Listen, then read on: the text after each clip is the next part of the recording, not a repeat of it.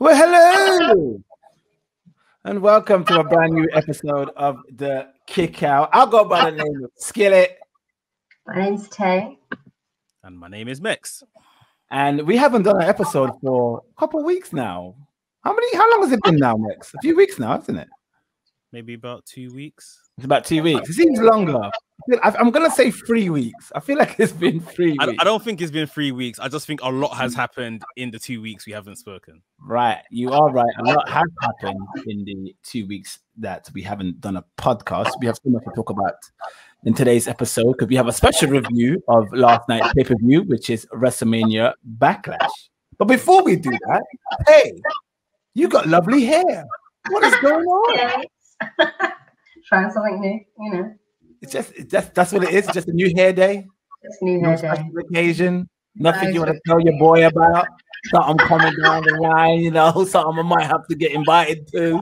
You know what I'm saying? Me wearing a suit or something. You know?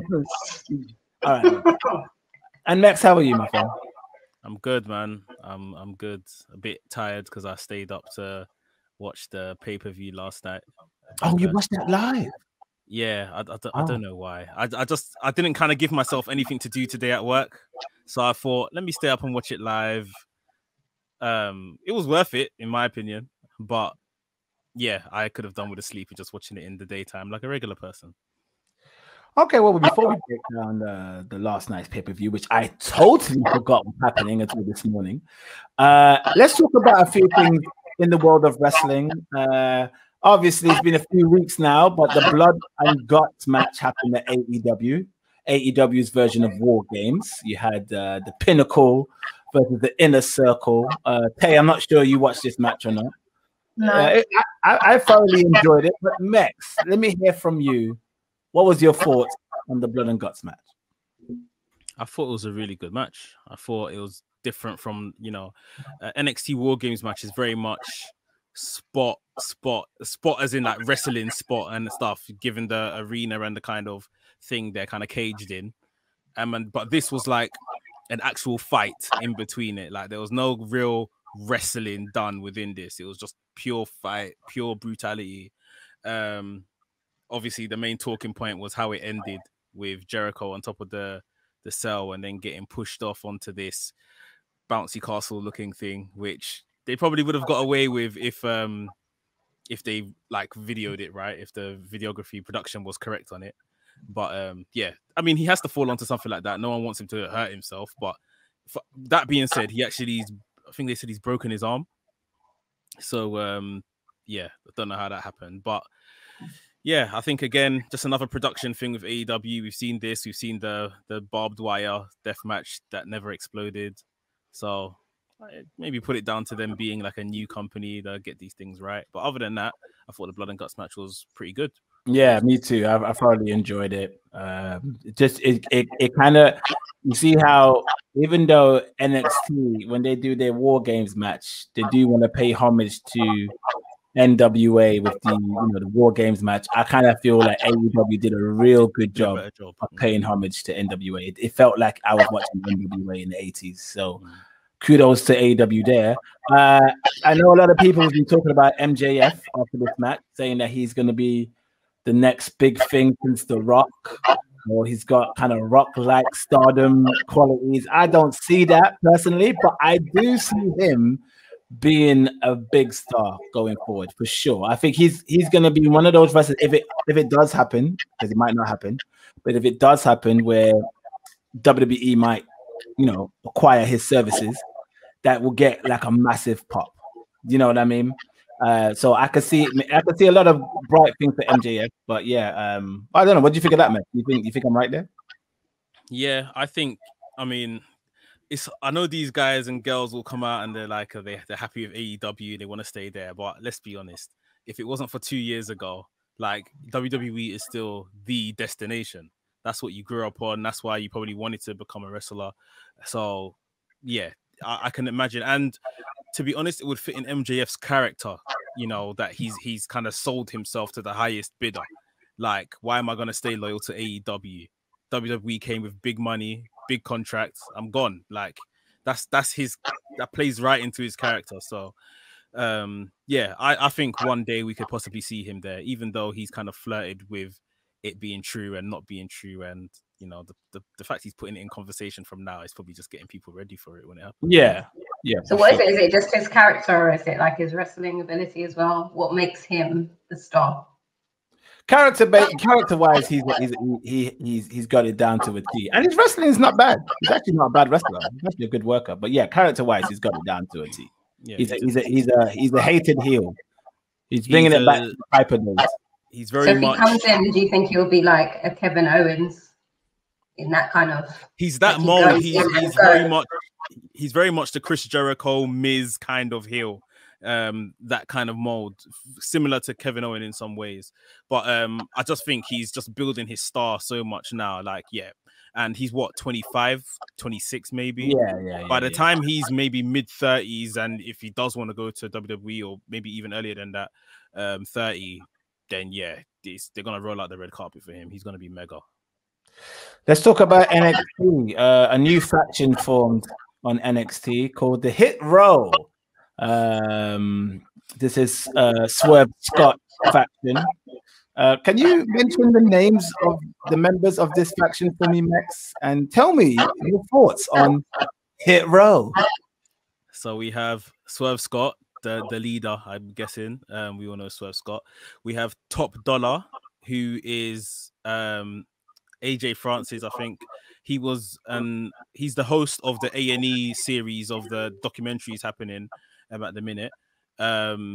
We have Brianna Brandy, who is now known as B-Fab, another kind of legit rapper, singer in the industry, been on tour with Juicy J and stuff like that.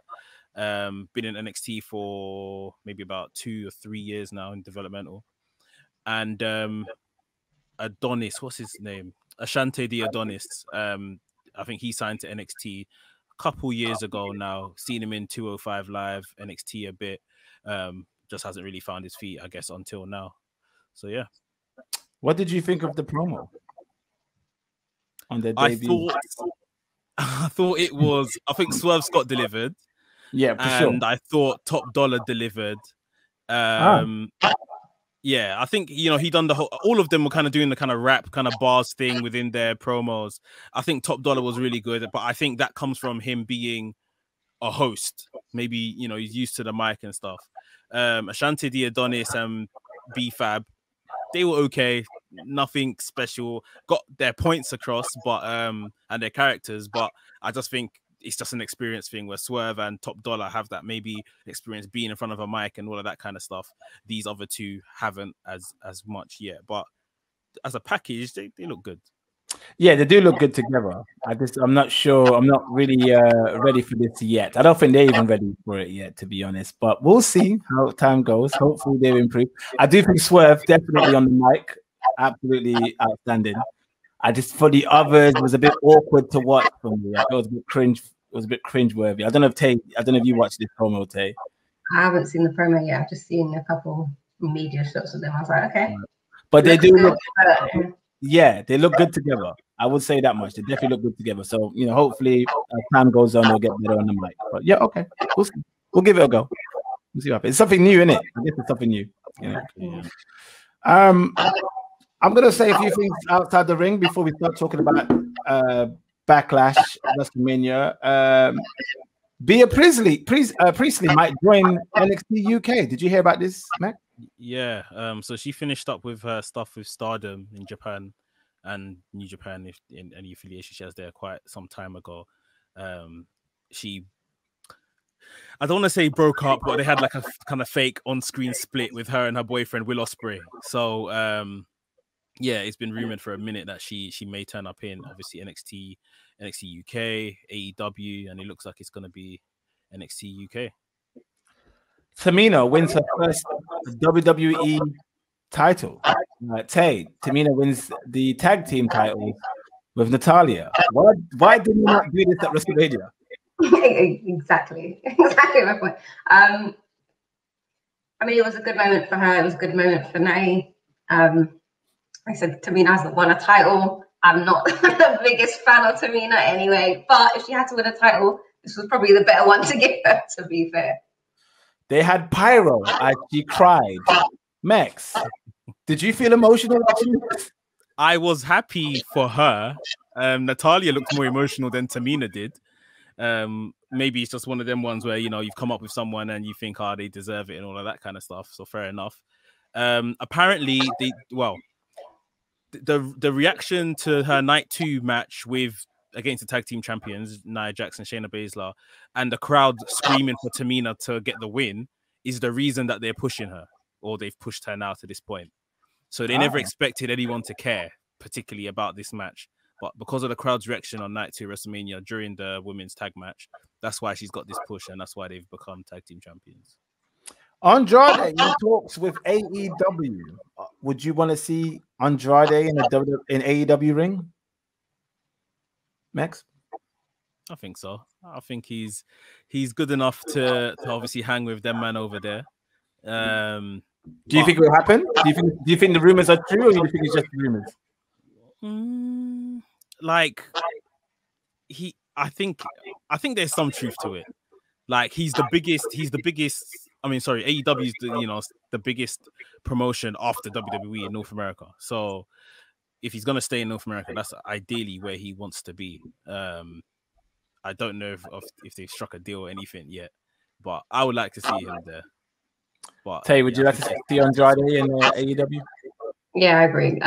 He should be. I mean, he's not gonna leave Charlotte. Well, he could, but he's not gonna leave Charlotte to go elsewhere. So if he's gonna stay here, he's not. If he doesn't go back to WWE, which I don't think they're gonna, let's go AEW. I'm sure they'll be happy to have him as well. Did you guys see who his first matches? Yeah, Kenny Omega. Kenny Omega. Nah. Is it not Kenny Omega? He's sent for Kenny Omega. But that's happening, though. You know, that's actually going to happen. It probably will happen. Yeah, it probably will happen. But I think that's not till December or so.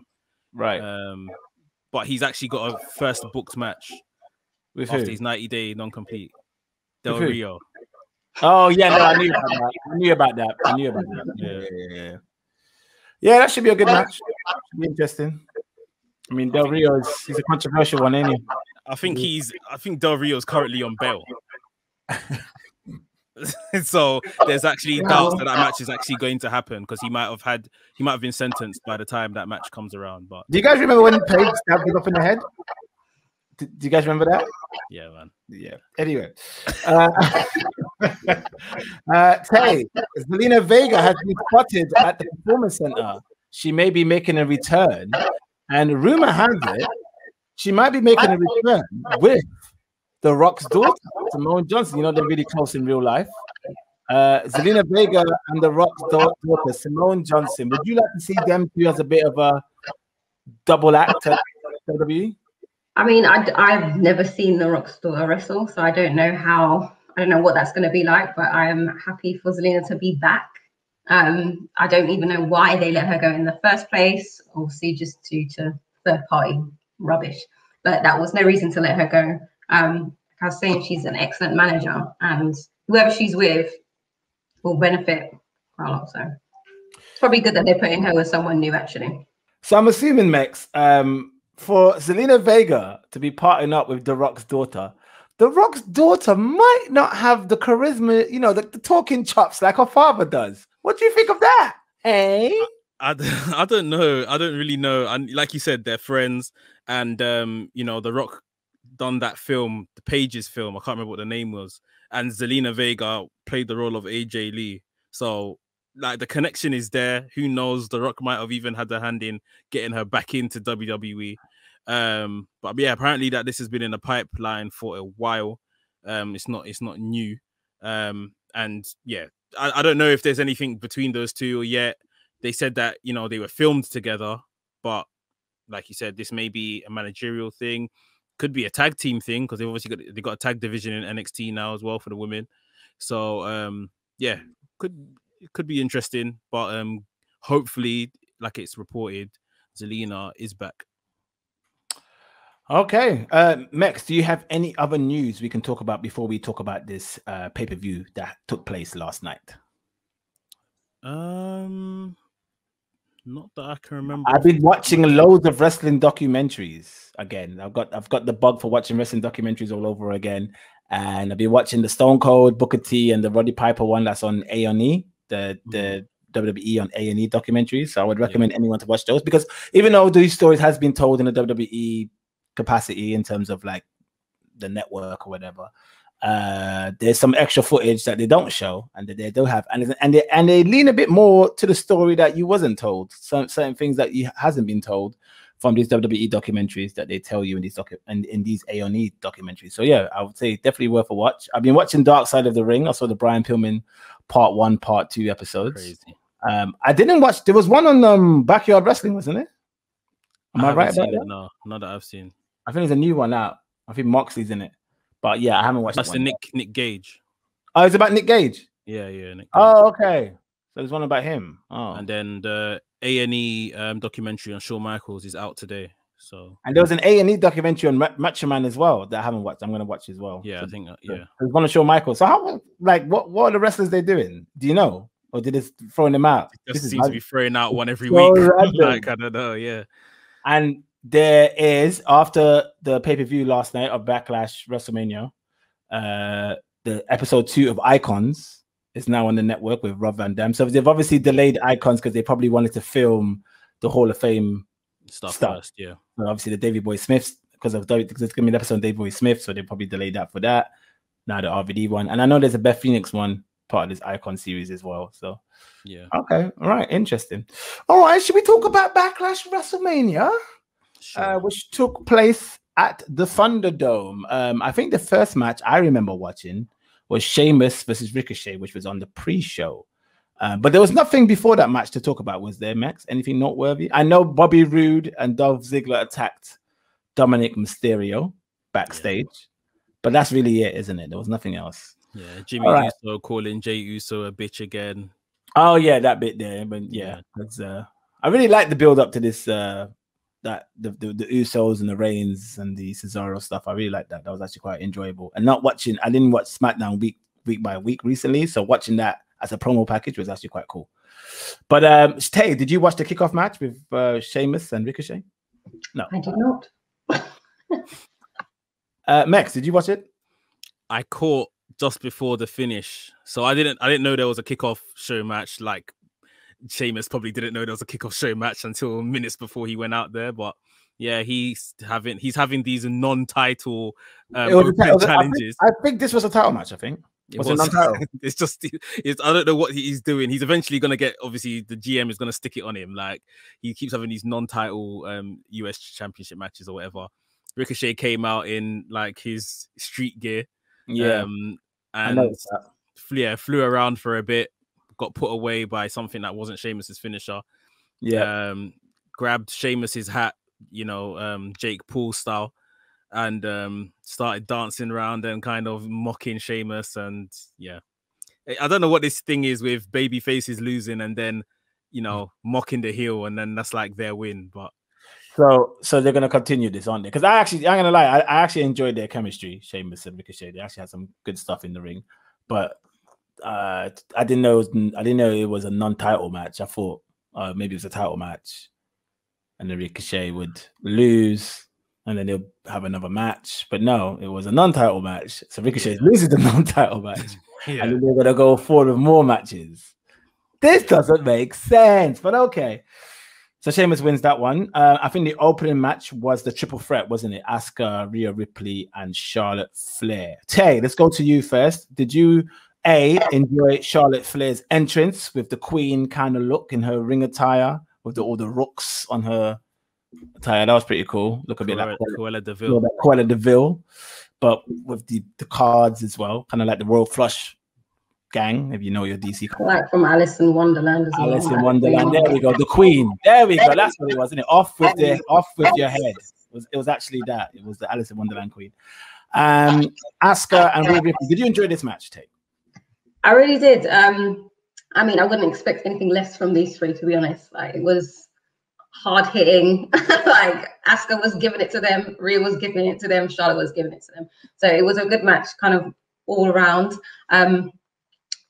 I wasn't really sure on who was going to win because I was thinking, okay, Charlotte's back now, So you know how they are, like, okay, give Charlotte the belt. But I was happy that Rhea kept the belt on this one. I mean, they all did really good.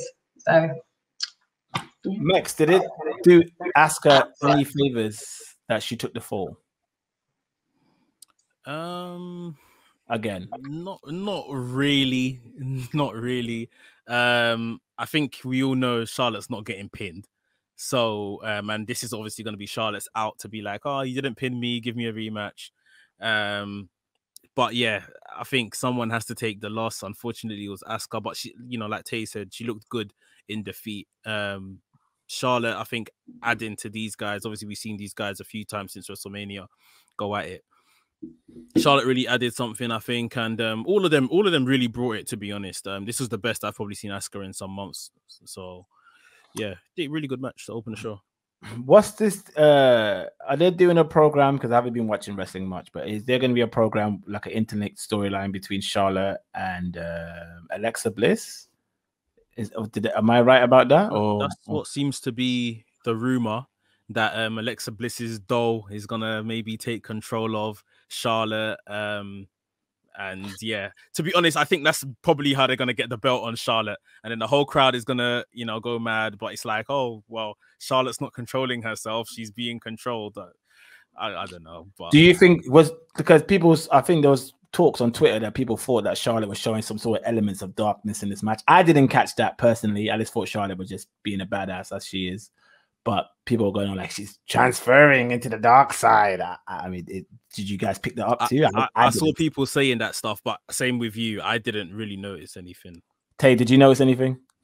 I didn't notice anything, but I can see where they would get that angle from. Just that she's obviously changed a little bit, and she's got new hair and whatever.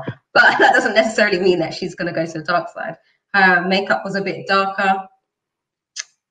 That doesn't mean anything too tough. I mean, it could just be a new look she's going for. But I mean, if it does go that way, then I guess that way. Okay. Next up, we had the Dirty Dogs, Dolph Ziggler and Robert Roode. Sorry, that name tickles me. Versus Dominic Mysterio and Rey Mysterio for the SmackDown Tag Team titles. Max, what was your thoughts on this match? I thought this was a really good match. Obviously, well, it was versus Rey Mysterio until Dominic Mysterio came out. But I thought this was a really good match. I'm not sure it required 15 minutes of Rey Mysterio surviving before his son came out. This was the second longest match after the main event, which was kind of mad from a tag division they don't really care about. And I've never seen Rey Mysterio kick out of so many moves before, because he's forever this underdog person, which, you know, you can beat easily because of his size and stuff. That's all how they've always kind of booked him. But Dominic Mysterio getting the frog splash, and when he done the frog splash, they referenced Eddie Guerrero and obviously everything that them lot did in 2005 or whenever it was. I just thought this was a good feel good moment, you know, for father and son. I saw Bubba Ray or Bully Ray tweet that, you know, they should have waited till the pay-per-view next month, because next month's pay-per-view actually falls on Father's Day in the US. So they should have pulled the trigger then. I mean, they should have pulled the trigger since WrestleMania, so I'm not really sure it matters. But I mean, yeah, let's be honest. Let's be honest. Ever since the day we saw Dominic step into WWE, we knew this moment was going to come. We knew that they were going to give them the titles. So am I right in thinking this is the first ever father and son tag team champions in the WWE? Right, because that's what I was thinking. That can't be the first ever. So, do you know who was outside of WWE? I wrote it down this morning, but I've lost my piece of paper. It was on, but it was another team outside the WWE. Is it the Armstrongs? Bullet Bomb Armstrong and one of his many Armstrong sons. I could be wrong there, though. I'm just assuming. One of them, I think, was called Frank or something, but I can't remember to be sure. But yeah, okay. They're the first in WWE anyway. First father-son tag team champions in WWE. By the end of this podcast, I'm going to search who was the other first ever father-son tag team champions. The real We're going to first. see how it compares. Tay, did you enjoy this match? Did you think, is that typical booking? One's injured, the other wrestler's going to carry it. This one being Rey Mysterio, and of course, Rey Mysterio is excellent, so it is quite convincing that he would handle Rude and Ziggler. But the Son to come down and catch the win with the frog splash, did you feel this could have been booked better, or are you happy with this? I mean, yeah, it was a typical booking, but it was the feel good moment at the end. That's all that it really was. Like Meg said, it didn't need to be this long. I enjoyed the match, but it really didn't need to be that long because we knew what was coming. We knew they were going to drop the titles. We knew that they were going to get it. You could have done that in 5-7 minutes. If they wanted, I mean, they could have been much more creative with it. I feel like creative are being stifled a bit at this moment because quite a lot of stuff is quite repetitive anyway. And they're doing the same things within the matches. So I don't really expect anything different from this one, but it was a nice match at the end. It was a nice moment. I also forgot to mention in our news segment of this episode, rest in peace to New Jack. Yeah, man. A very controversial wrestling figure. I'm not going to come on here and act like I was a big fan of his work because I was not. He did a lot of stuff I did not agree with, but at the same time, you have to admire, a lot of stuff he did do in the wrestling industry in terms of being brave to speak out on racism and with white America. He's a lot of controversial things. Bigging up OJ when that was taboo. But yeah, he caught one of the best promos you will ever see in a wrestling segment in the Deep South. Smoky Mountain territory of Jim Cornette. I first heard of New Jack in ECW when me and my brothers used to watch ECW pay-per-views in the late 90s. And I remember him coming out to Ice Cube and Dr. Dre, America's Natural Born Killers. And I just remember me and my friends laughing hysterically because in the matches, throughout the match, say the match was 15 minutes, this song would loop for 15 minutes throughout the whole match. And he will always have objects that he'll come out to the ring with. It will either be like a trash can full of like kendo sticks, barbed wire bats, a keyboard, like a PC keyboard, sometimes tables. He will come out with staplers. He will come out with like stun guns. He was just a proper gangster, and the way he would wrestle, he would smack somebody with a keyboard and run off outside the ring, come back into the ring, hit them with another thing. It was kind of comedy at the same time. So he knew how to do a lot of comedy timing with his wrestling. But yes, as times went on, he went a bit more crazier and savage. And that tribute Paul Heyman, did anyone see that tribute Paul Heyman did for him on Talking Smack? When he got really emotional. I was very surprised to see that because WWE never had it, apart from having the footage of ECW and having the ECW DVD that they did. They never really had New Jack in the WWE programming ever. There was rumors that they were going to get him at the 2004 storyline with Carlito and John Cena. He was supposed to be the one that stabs John Cena, but they changed that to Jesus. That would have been interesting to see. But yeah, rest in peace, New Jack, man. A one of a kind. That's all I will say. No, I agree. Let's go back to another match that was one of a kind, and I didn't want to see anything like this ever again. Damian Priest took on The Miz in the lumberjack match with zombies. Tay, let's go to you first. I mean, when I saw him open the door on the promo, and there was just zombies in the room, I was like, please, just don't do this. And then I saw them coming down the ramp and just like clawing at the ring, and I was like, this is, when someone has an idea and everyone just says yes, and no one says, this is ridiculous, like, this is silly, what are you doing? Like, everyone's just said yes to this dumb idea, and it's gone ahead, and I was like, what am I watching? What? It was unnecessary. It was unnecessary. I really didn't need to see that. So I was so confused watching this. Was this to promote that film Batista's in with Zack Snyder? I think it's called Army of the Dead. Okay, so it's about zombies. Okay. And because they must be getting a fact check from that production studio, that film studio, that's probably why no one argued against this idea. But isn't it mad that this is going to be on Netflix? This film is going to come out in the cinemas and be on Netflix, apparently. And obviously WWE have just done this big move to Peacock. And they're here promoting something that's going to be on their whole Rivals show. And not even just, watch Army of the Dead when it comes out. They're including it in the actual programming to this extent. Batista is out here tweeting. I don't know if you saw, he was tweeting like, I ain't got nothing to do with this. Like, this is trash. Like, Batista's been very vocal recently. He was cussing WWE about how they're booking Asuka, wasn't he? Yeah. No, he hasn't been happy about that either. Wow, Army of Dead. So Zombies became the lumberjack in this Damian Priest versus Miz match. There was a point where Damian Priest and Miz was fighting the Zombies together. Then it came to a point where they discontinued wrestling, and the Zombies would just, every time Damian Priest get thrown out the ring, they'll throw him back in the ring. And the Zombies knew the rules of this lumberjack match. But you know the problem though, like zombies should have been in the ring. Like if they're zombies, they're a rule unto themselves. They should have been in the ring all the time. Like, you know, Scotty Too Hotty was one of the zombies. Don't say that. Yeah. Do you see the zombie that popped out from under the announcer's table? Was that him? That was Scotty Too Hotty. I recognized his face, but I was like, I don't quite know. Yeah, I recognize it, and there's someone kind of confirmed it online as well. But he works at NXT, so obviously the rest of them were like developmental talents as always. But for me, yeah, it's like Damian Priest has been on the main roster for 4 or 5 months now. Debuted in the Rumble. Biggest moment so far today is still when he eliminated Kane in that Rumble.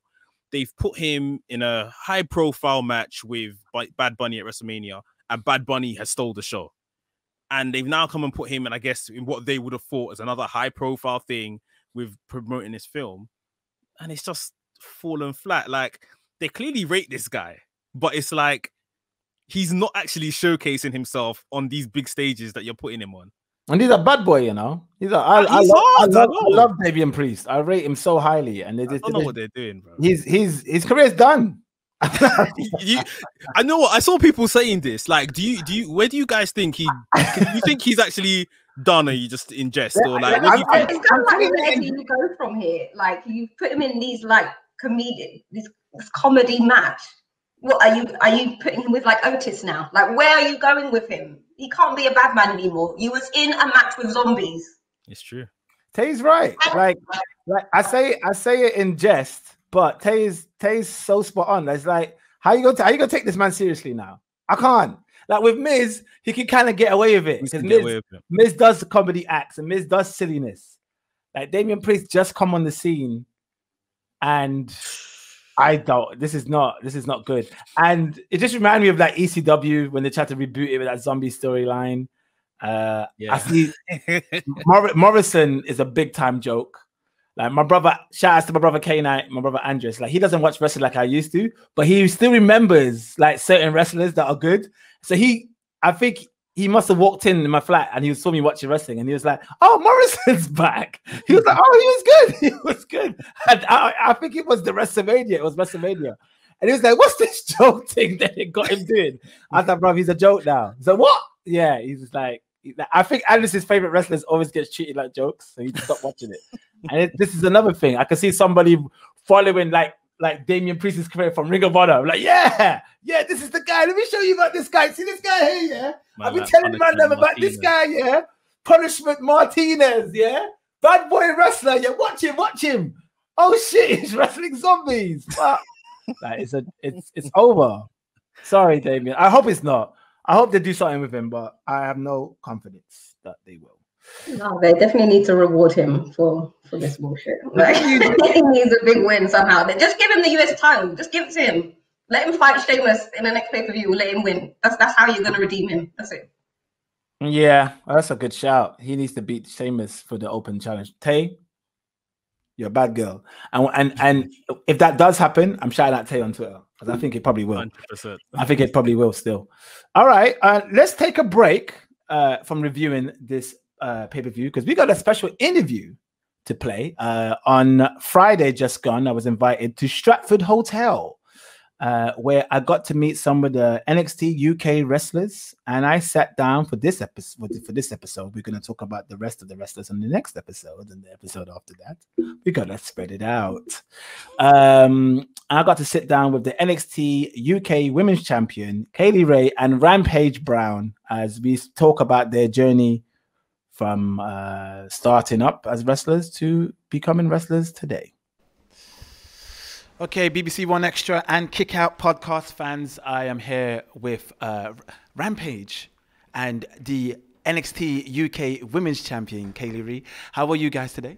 I am fantastic, thank you very much. Copacetic.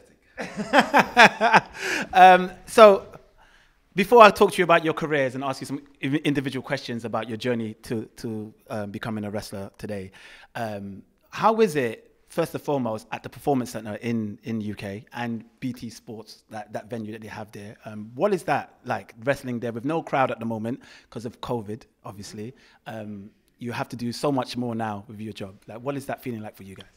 See, it's a very different experience. Like, we drive on that crowd, we go with the noise and all this, but I'd be lying if I didn't say once I go in there and that bell goes, I'm in the zone, and I don't care if there's no one there cheering and booing for me. Like, I've got a job to do, and I'm going in there to keep my title. Like, the BT Studios is becoming like our home now. It really is, yeah. And on the back of what I've just said, I can't wait until we can get a crowd in there. I really hope they let us do it and get a crowd into BT Studios, because I think that's our full sale. Yeah, definitely. This could be.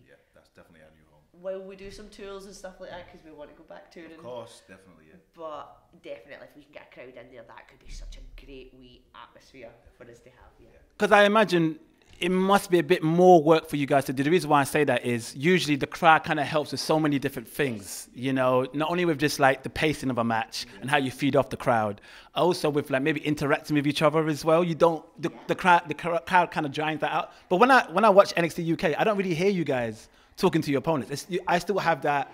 Yeah, that's bad. Don't do that.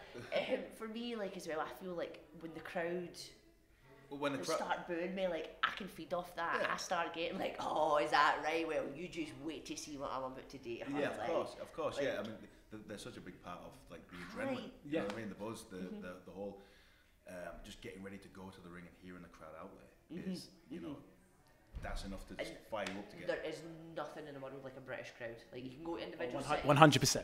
There is different cities with different types of crowds, but the UK crowds are like nothing I've ever seen anywhere else in the world. It's like a football crowd. Yes. Yeah, exactly. So you got a little bit more. If they don't like it. That's what I'm saying. There's a little bit more added pressure than Americans. That's in my opinion. Yeah. So Rampage Brown, what was your earliest memory of wrestling, and what made you decide to venture to be a wrestler yourself? So my earliest was I came across a sticker book, just a random sticker book when I was a kid, and I was like, well, I saw like pictures of The Undertaker and Coco Beware and guys like this. I was like, what is this? And then a friend of mine had found some. He like rented like a I think it was Survivor Series '89. Rented it from a video show, and I went round to stay at his one night, and then he put it on. I was like, Hakeem, the African Dream, and I was like, what is this? Is this a thing? Yeah. This is what like grown men do. Yeah. So I was like, yeah, and obviously being a kid, I loved He-Man and all that kind of stuff. So then seeing these like the Ultimate Warrior and stuff like that, there was like real life cartoon characters, for exactly. sure. Yeah, for sure. So for me, it was like, it was just looked like fun more than anything. And Kaylee Ray, you told me before we started the interview that you kind of got into wrestling a bit later in your years. But what was your first earliest memory? So I remember when I first got into wrestling, like the match I was showing was British Bulldog, HBK, 1992. It was just such a technical match, and I remember going, this is great. But when I was younger, I remember my cousins watching Rey Mysterio and Chavo Guerrero's I Quit match. And when Rey's upside down and Chavo's hitting his knee with that chair and he quits, I remember feeling that hatred for Chavo. I knew nothing about wrestling. I'd only just seen this clip happening, but I hated that man for doing this to this poor masked guy. And that's the first feeling I remember feeling. Like, I didn't watch it again for a while. I remember Rey Mysterio coming back at the Rumble, getting that, oh, he's back. Yeah. And that's the first moment for me that I was like, oh, okay, this, I think I maybe like wrestling, but I was too embarrassed to like wrestling. And Yeah. For anyone that thinks, oh, wrestling's silly, please just give it a chance. Oh, 100%. Like, you don't know what you're missing. You honestly don't know what you're missing. You saying that is, I laughed because, well, I smiled mostly because it's so interesting to see how many different people, what intrigues them and what engages them into wrestling. But there's so many crazy storylines. But like my first earliest memory would have been Hogan Warrior. That would have been the moment where I was like, yeah, I need to be a wrestling fan now. But and so so that's kind of got you into the business itself. Now you have become the NXT UK Women's Champion, and you've had a long reign. How many days have you had the reign now? It would help if I knew the date today. But it's over 600 days. Well over 610 days now. I'm trying to look for my phone for the day, but I don't have it. But we're definitely over the 610 days mark, and it will continue forever because I am the forever champion, and no one is taking this away from me. You've got a match coming up with Miko, right? Miko Satomura. You had a match with her previously, which is deemed as a classic. Do you think she might get the? Yeah, sure. Do you think she might get the edge over you this time? Absolutely not. Like, no one in this world knows what it's like to wrestle Miko Satomura for that championship. I've done it before. I've done this. I know I've got this in the bag. And last question for both of you. What wrestler have you not wrestled within the WWE company that you would want to wrestle today? I'm going to go with Sheamus. I've tagged with Sheamus in Middlesbrough in the early 2000s. Right. That's the closest we've come. We were on the same team, though. But I would love to face him face to face. Two powerhouse, strong style wrestlers going at it. I would love to see that. And yourself, Kay? For me, I'm going to throw two out there. Do you know what? Three. I'm going to go with the three women's champions that are there, that are in WWE just now, that aren't myself. We'll go for Racket, we'll go for Rhea, and we're going to go for B, because like, when I went to America, they girls put everything out there and helped me do this. It's nice to see them get that, but also I want to go in there and see who's the best. And I think you will. Thank you so much for joining me tonight, guys. Thank you. Have a good. Take care. Bye. Yeah, that was a fun interview. I mean, it wasn't as long as I wanted it. That was quite short compared to other interviews I had, like the Mustache Mountain and Aaliyah J and Oliver Carter. Aaliyah James told me something very interesting about her name that you will find out next week or the week afterwards. I think I'm going to put it out the week afterwards. But one of these episodes of Kick Out, when we have an interview, she told me something interesting about her name that I did not know before. So we'll get into that later. But should we start back this WrestleMania Backlash review? The next match, I think it was Bianca Belair defending her title since her epic win against Sasha Banks at WrestleMania against Bayley. And in my opinion, what a opponent to choose. I think they're probably the best person to choose after the Sasha Banks job is Bayley. And I thoroughly enjoyed this match. I feel Bayley and Bianca, there was a few botches in this match, a few little errors, but they will get that sorted out for the next one, because I'm sure there'll be a rematch. But this really highlighted to me how great Bayley is. She's a ring general, man. Tay, what did you think of this match? I mean, exactly that, because, and you know, like I haven't always been, okay, I've never been a fan of Bayley. But I was watching this match and I was like, she is a G. Like, she is actually amazing. You know, when you see like Charlotte and Sasha Banks and Becky Lynch, you got the four horsewomen, and you're like, okay, they've all actually got to that spot where when they're in the ring, it doesn't matter who they're against, they will always make them look good. They will look good. Like, the whole match always just works. And it was at this point when I was watching it with Bianca, and I was like, do you know what? Bianca's going to be a star and she's going to get to that level. But I watched, and then I looked at it and I was like, actually, this is Bayley actually like pushing this match. And she's really making her look so good, nearly as good as Sasha Banks. So, do you know what? Bayley did it for me in this match. Obviously, Bianca as well. But, yeah. No, for sure. Yeah, you're right, Tay. Next, I remember doing press interview in Brooklyn 2016. So Ace couldn't make it, right? So I brought my boy Loudmouth. Shout out to my boy Loudmouth. Sometimes listen to the podcast. I don't think listen to as much as he used to, but anyway, I brought him down to help me with camera work and whatnot, and help me with recording the interviews and stuff. And he's not a massive wrestling fan like he used to be when he was a kid. So when I brought him down, and this is 2016 to watch SummerSlam, he was like very confused by certain things that was going on, and he was asking questions like, "Who's this? Who's that?" Was it 2016? I feel like it was 2017. When did Bobby Roode arrive? It must have been 2017, because Bobby Roode arrived 2017. So it was 2017. Sorry. But he noticed when Bayley made her entrance, he was confused because he was like, he's looking around and he's seeing the crowd going nuts for Bailey. And he's like, how is this a success? Like, she's dressed like a little schoolgirl with pigtails in her hair, and she's coming out with inflatable dummies and have a little cartoonish kind of gimmick kind of thing. But she's a star, right? She was a massive star. Does that dish prove how good she really is to make that gimmick work? Yeah. I mean, the gimmick was very natural from the beginning days. She just wanted to be a wrestling fan, like I'm a wrestling fan girl. That's what it was. And everyone kind of bought into it, so much so that in her height of everything in NXT, I actually thought WWE have got their female John Cena in Bailey. I thought that too. I really did think that. And obviously the character did well on the main roster, but the main roster fans are more demanding, don't have that kind of loyalty like the NXT fans have. Always want change, always want to be pleased and stuff. So eventually Bailey switched up her gimmick, but even this, and all I can call it is a Karen kind of gimmick that she has, is so brilliant, because it's like that girl that we all kind of got introduced to, the girl next door with a ponytail and everything. She's grown up now, like she ain't taking the trash that this world has to offer and all of that kind of stuff. And I loved her promo on Friday on SmackDown to Bianca Belair, saying that basically she said to Bianca Belair, "You remind me of me back then with the ponytail, coming out, hugs, smiling, wanting to be loved by everyone, and that it's not going to get you very far," and all of that kind of stuff, which obviously reigns true. And even from what some of us have been saying, that Bianca Belair's title run so far hasn't been set alight because she's just kind of happy to be here with this championship right now. So yeah, Bailey's fantastic. The match was fantastic, and I think Bianca Belair, like Tay was saying earlier, I think Bianca Belair and Rhea Ripley, the Raw Women's Champion, Rhea Ripley.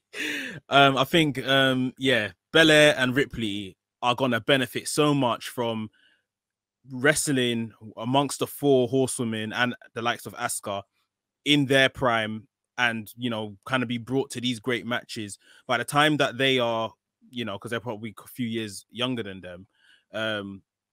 Rhea Ripley and Bianca Belair are gonna be massive talents, because they've sat under the tutelage of these 4 or 5 women, and the horsewomen and that. So yeah, top match. Very good match. Excited to see these two lock horns again. I definitely want to see it. I want to see a rematch. All right, let's talk about the 2 main events now, the 2 championship matches. Let's go with the first one, the triple threat match for the WWE title, Bobby Lashley versus Braun Strowman and Drew McIntyre. This was actually quite decent. I was actually quite surprised by this match. I had no interest going forward to watch this match at all. I didn't have any interest in it at all, but yeah, some really good spots. Lashley, I like the double suplex Lashley and Drew did on Strowman. Strowman did a cannonball outside from the apron, nearly broke his neck. But I think Strowman was the MVP of this match. I think he did kind of carry it, didn't he? I think there was a spot where Lashley did a suplex on Drew on the steel railway, the steel ramp. Drew threw Lashley through that Titantron where the electrical sparks come out. Strowman was just mashing man up in the ring with all kind of madness. This was a good match. Let's go to you first, Max. Max, talk to us about the spots in this match. Just a big, beefy powerhouse kind of match, which Raw have been doing for the best part of the last 4 months between Sheamus and Drew McIntyre and Lashley and McIntyre. Yeah, this that's all that this was, and I think we all thought Bobby Lashley would retain. Done it in a smart way, he threw out Drew McIntyre, quickly speared and pinned Strowman, but yeah, they knocked it out of the park. These matches have to be this kind of concise 10 minutes, because you can't fight like this for much longer than that, like without someone actually getting hurt. So yeah, I think it was just the right kind of a lot of like electricity just kind of packed into one match, and they got it over and done with. Going to be interesting to see where they go from here, because I still think Raw lacks you know, enough challenges around that title scene. But yeah, was proper good. Tay, Yeah. Oh, sorry. Go on. What is next for Lashley? Who is next for Lashley after this match? Oh, I don't even know. Who else is who else is like Who's on his there? level apart from someone coming back, you know? But you know that, I know you're saving that for a certain period of time. Yeah. But who in your okay, forget who you think it is. Who would you like to see face Lashley in the meantime before he meets the beast? Do you know what?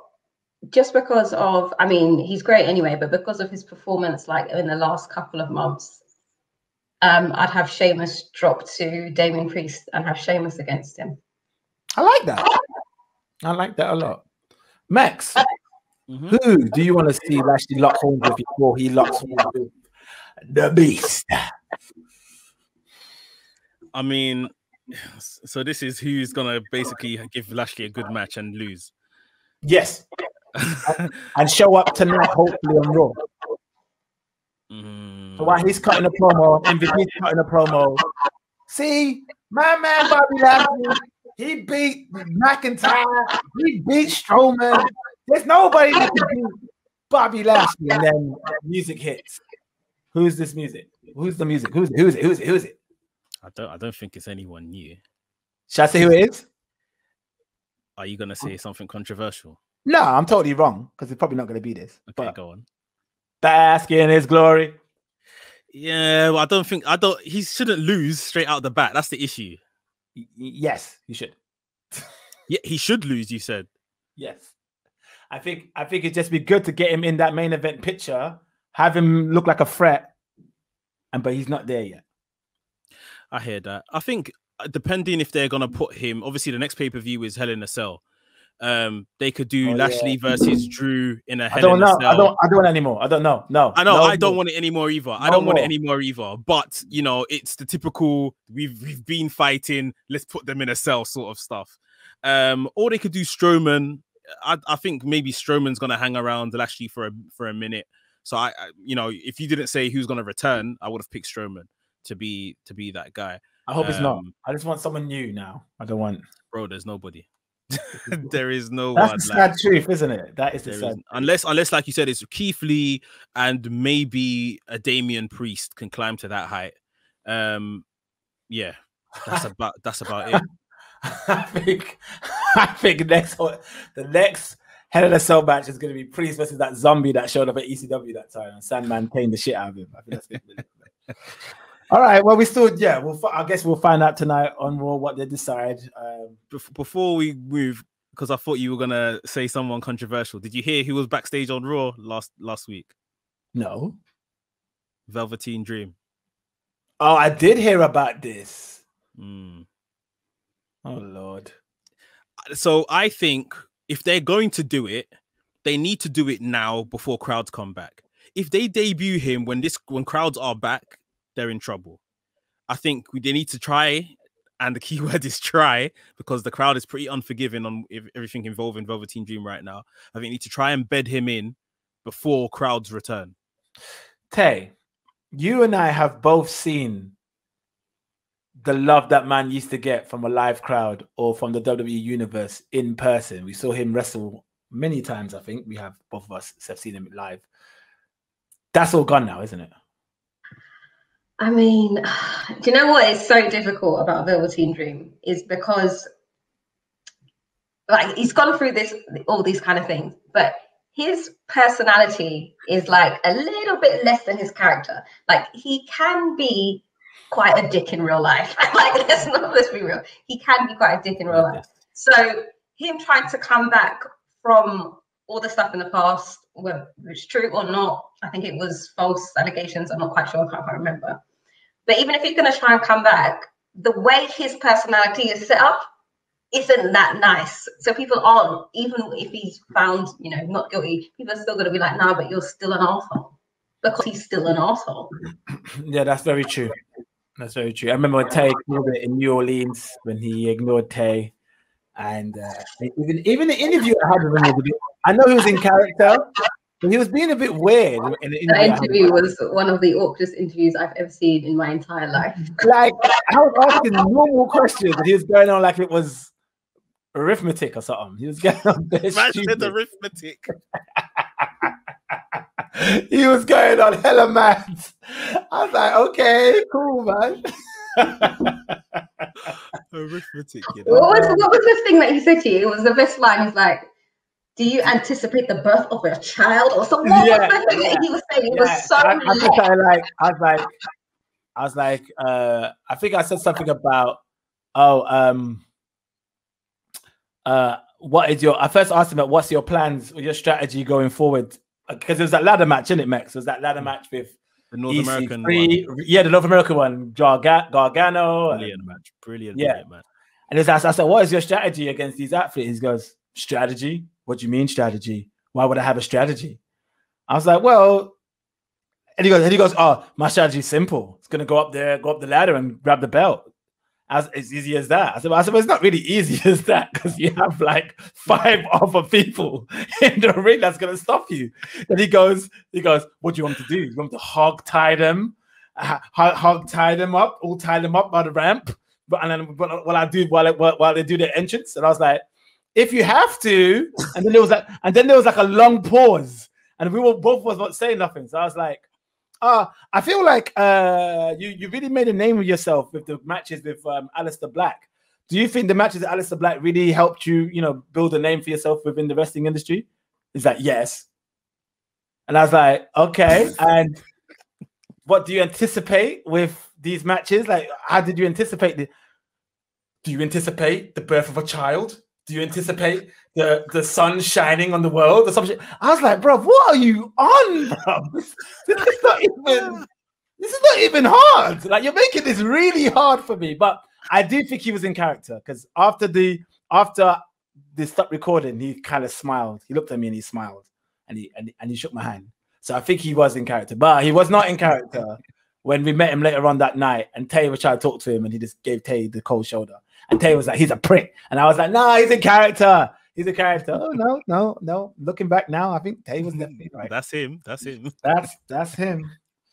But anyway, yeah, for those who don't know, haven't listened to that interview, go back to our archives at the Kick Out. Find the one with Velveteen Dream. I'm not going to tell you what episode. I can't remember what episode it is, but there's an episode where you will find Velveteen Dream on there, and you can listen back to that. All right, let's talk about the main event. Roman Reigns versus Cesaro for the Universal Championship. Jimmy Uso has returned, and he's trying to stop Jay from being at the side of Roman Reigns. Tay, have you been watching SmackDown weekly? Because I haven't. And have you been enjoying this build-up? From what I see in the promo package, this looks really good. Yeah, no, I've been really enjoying this segment, especially, Jimmy came back. So Jimmy comes back, and he's like, you can see it's like the friction that's building up until they kind of then get together. And I'm enjoying this part, and I kind of want them to long it out a little bit longer to the next pay-per-view, that they're still a little bit shaky. It just helps with the storyline. And the match yesterday was, I thought it was amazing. Cesaro really held his own, and I like that it was like touch and go with both of them. Like, they both were like pulling in their power moves and everything, and you were like, oh shit, like, who's gonna win? Like, it was really good. Max? Yeah, man, the whole story I think has just been so good. Roman's obviously got the whole family thing that's distracting him. Jimmy said that, you can't beat Cesaro, so he's kind of gone out and put on a show.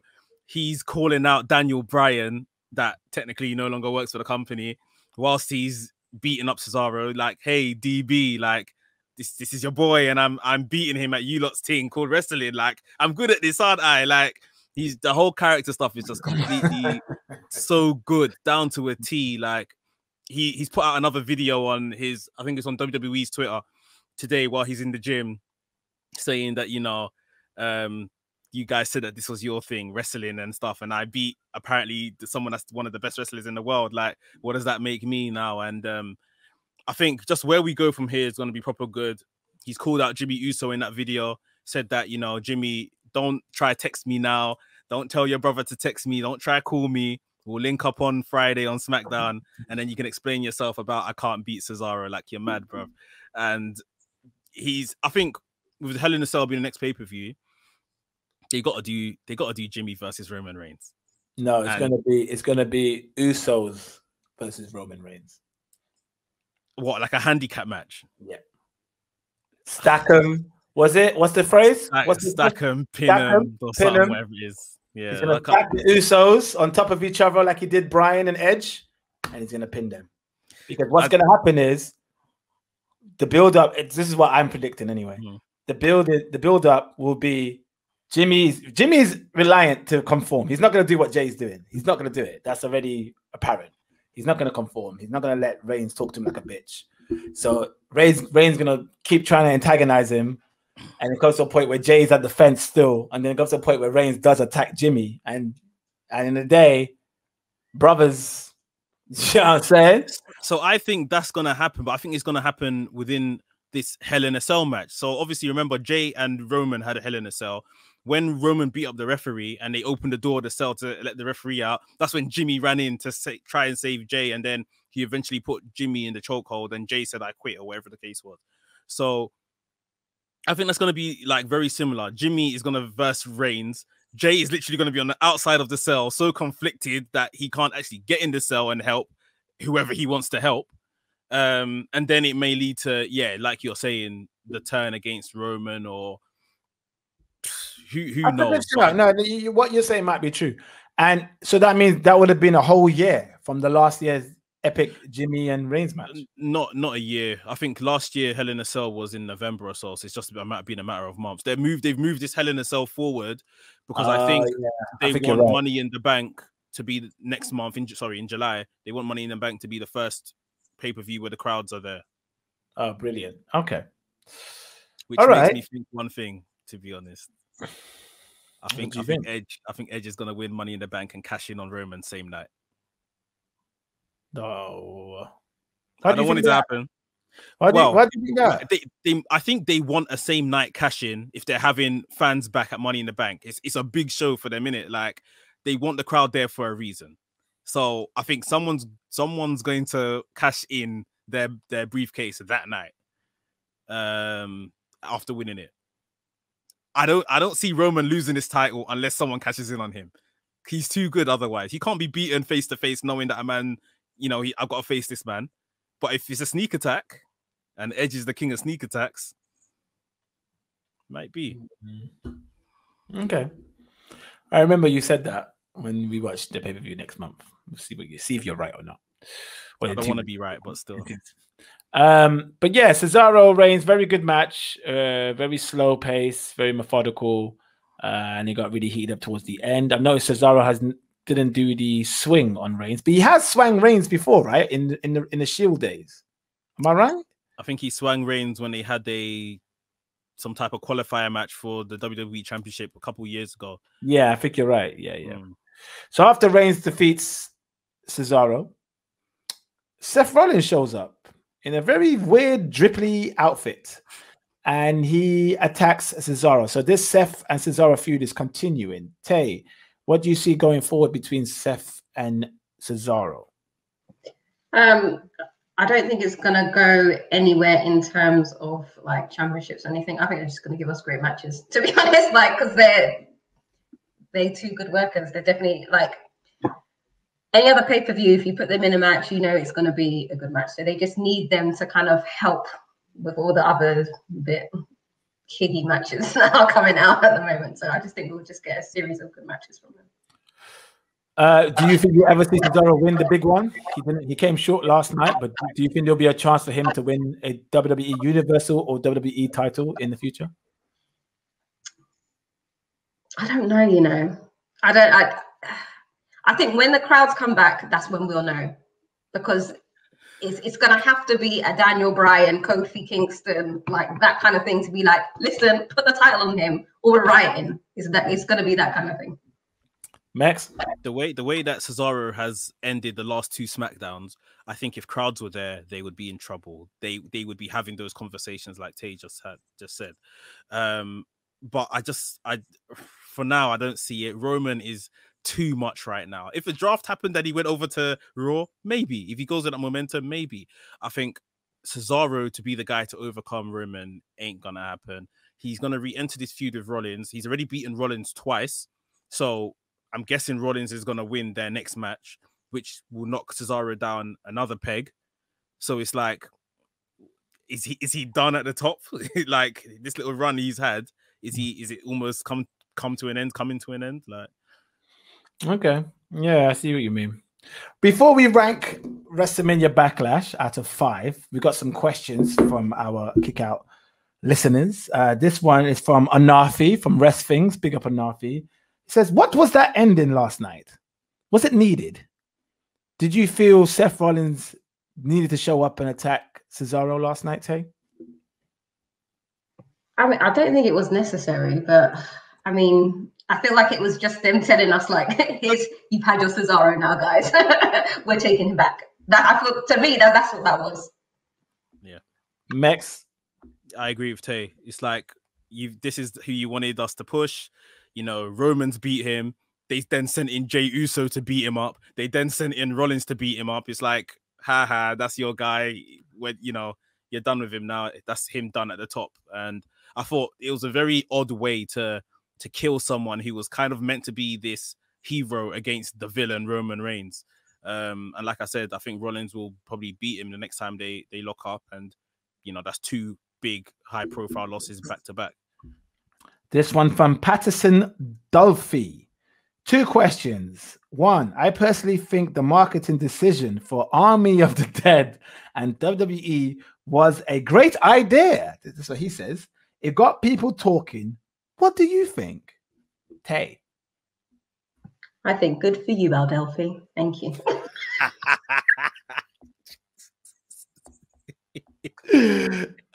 Max? You know what? Like, WWE gave us a very good pay-per-view with 1 blunder. And it was a very big blunder. The match was too much. I think we probably let this slide if this is a R-Truth versus someone else, but they, Damian Priest, like we said earlier, they clearly rate him. Miz was WWE champion a matter of months ago. Let's not forget. Like, it's just the wrong people involved, and Morrison should not be in this kind of spot either. Like, yeah, I don't particularly mind it. We're watching a TV show at the end of the day. Like, but just do it with the correct people. Like, don't, we're out here questioning if Damian Priest can even recover from this. So, yeah, just do it with the right people in future. His second question was, when do you think Dominic turns on Ray? I know it's going to happen. That's what he says. So do you think Dominic is going to turn on Ray eventually? I don't see it. But I don't see them holding the tag belts for long either. I think once the whole Reigns Uso thing sorts that situation out, I think Uso are going to take the titles from these 2. But yeah, I can't see Dominic turning on him. Novak 84. Here's a question for the Kick Out team. Do you think Taker and The Rock are headliners for the next 2 Hall of Fames, with 38 in Texas and 39 in Hollywood? It seems obvious. Tay? I mean, yeah, you could be right. Definitely for the Hollywood Rock, I would say put him in the Hall of Fame. It's a good shot. Max? I think yeah, bang on with Taker. That's must be it because it's in Dallas. I think the Rock one, if it's the Rock would make 100% sense, but I'm not sure if he's going to officially retire yet. Maybe if he gets the Reigns match, then yeah, he will. But I think if it's not him, it might be Batista, because obviously Batista would never happen. Because he delayed it this year. Yeah, and he's very much LA Hollywood now. So yeah.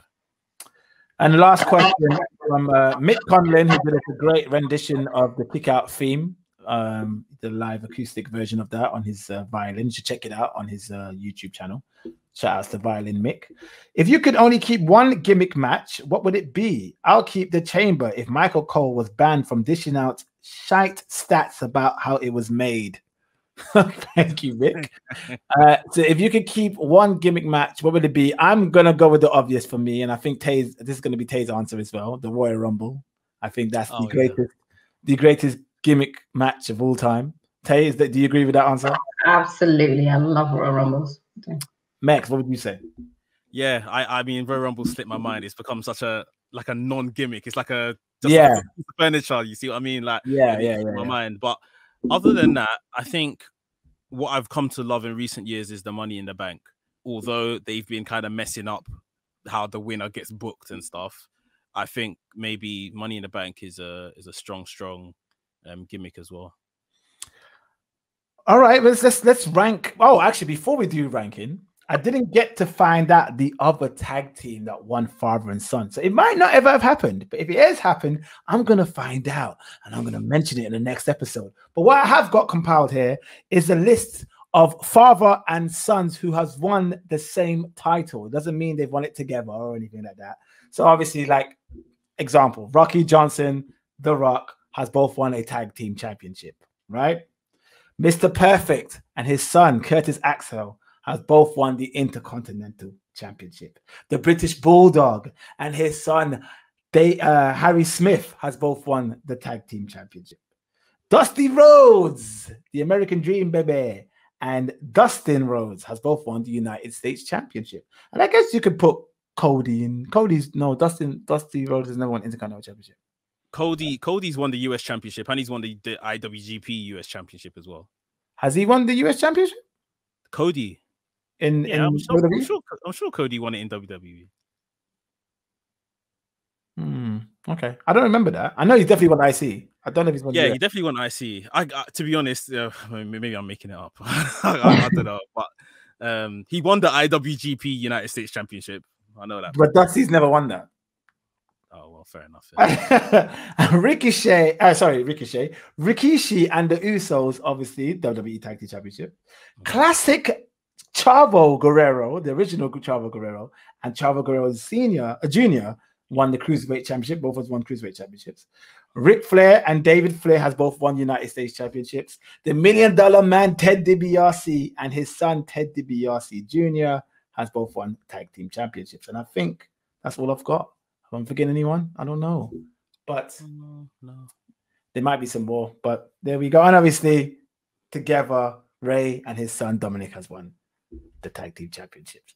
All right, let's rank WrestleMania Backlash out of 5. Let's go with Tay first. I'll give it a solid 4. Really? Even with the zombie stuff?